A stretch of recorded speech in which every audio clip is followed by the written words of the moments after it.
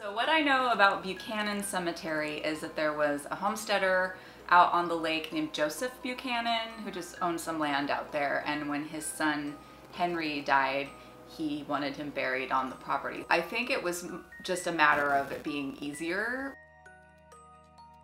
His son passed away in 1890, so it would have been established around then.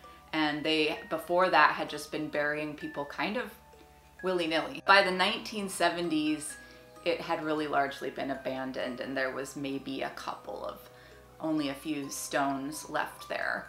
And at that time, someone had photographed them, so there are some existing pictures from that time, but they're long gone now. I think it's just kind of one of those urban legend things where, you know, people just kind of knew about it that lived in the area, and presumably whoever owned the land knew it was there. So as far as I know today, if you tried, it's very difficult to find because there's just really nothing left of it. It's all overgrown and in wooded area, so, and it's on private property. It very much has spooky vibes. I've never had any ghost sightings personally. I'm like, let's try to go to Buchanan Cemetery, or at least near it, but I don't know, it would be trespassing, so I don't advocate.